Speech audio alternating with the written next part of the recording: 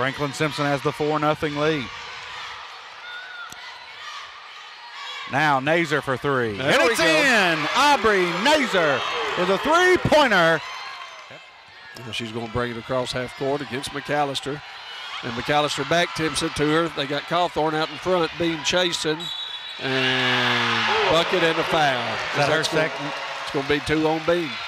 They'll kick it to Savage. Bounce pass down low. Will trap her along the baseline. Now to McAllister. Swings to Savage. Savage for three. It's good. I mean, she can flat out shoot it. If anybody can shoot it at the college three, it's her. She's hit 65 on the year.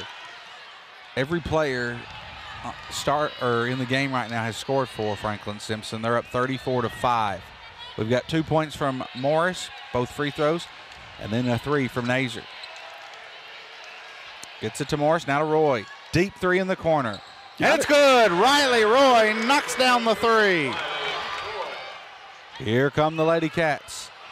They've got the numbers. Cawthorn, layup, no good. Now Morris gets the rebound.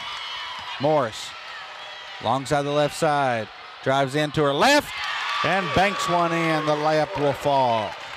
This first round of the regional tournament. First time we've been here since 2016.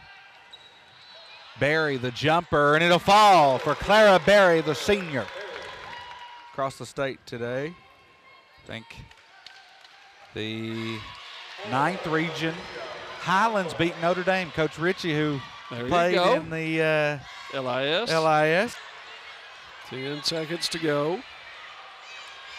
And pass down low. They get tangled up in a jump ball, but that's going to do it. That's the final. Franklin-Simpson 60. The Lady Patriots 31.